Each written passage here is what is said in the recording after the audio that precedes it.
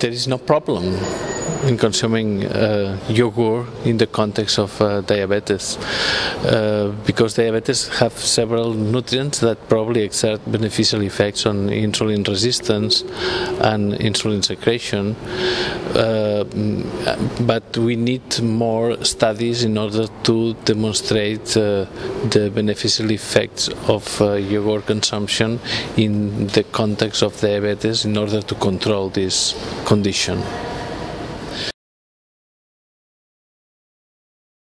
We have demonstrated in more than 3,400 people that those individuals consuming yogurt, independently of the fat content, had a lower risk to develop diabetes in the future. And this has been observed in a population, in an older population at high cardiovascular risk. That this is very frequent in primary care.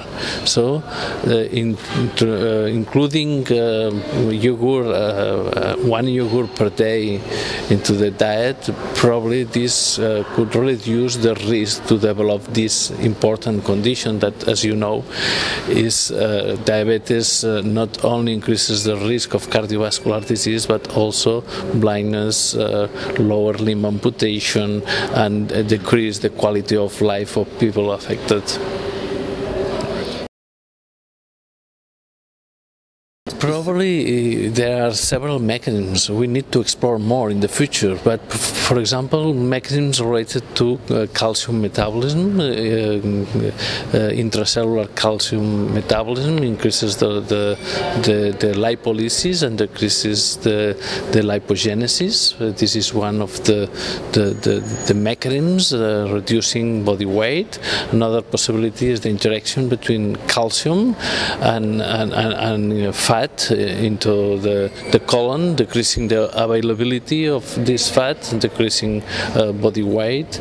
But also we cannot discard directly effects of calcium on insulin resistance and on insulin secretion by pancreas.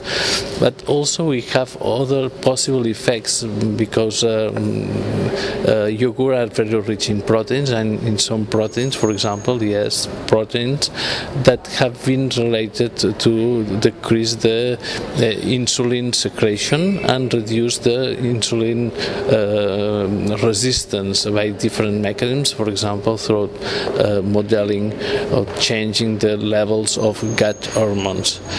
Also, we cannot discard probiotic effects by changes in gut microbiota that could produce several metabolites that can be very active in decreasing the insulin resistance, and minerals and other constituents that have been demonstrated to be inversely related to insulin resistance and diabetes.